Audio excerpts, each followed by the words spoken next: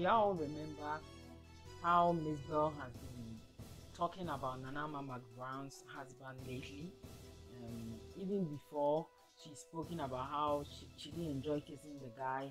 She's spoken about how if she wanted to marry the guy, she would have done it. And Mcbrown wouldn't have had the guy because the guy wanted to marry her, but she didn't.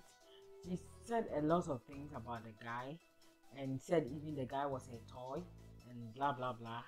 So the recent one just came last week. MZBEL said the guy was a toy, a whole lot, but she said they never had sex, and so that one she admitted.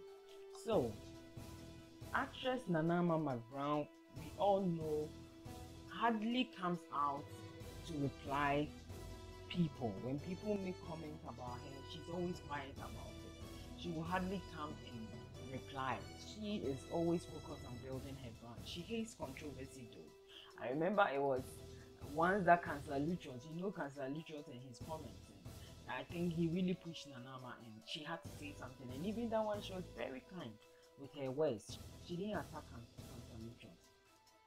So this one too, I didn't expect her to say anything, but then she just posted something on Instagram and it's obvious it's directed at MZBEL. She posted a picture, that's a picture you can see on your screen, of her and Countryman Songo, and this was the caption: "Fire burn all them haters this month." Guys, it's not like I'm exaggerating or I'm just trying to stir up a fight, but clearly this is a shade directed at MZBEL. And if MZBEL is smart enough, she'll stop all that she's doing, because it's not pleasant and it's not funny. Somebody's husband, why don't you stop saying all these things about the guy?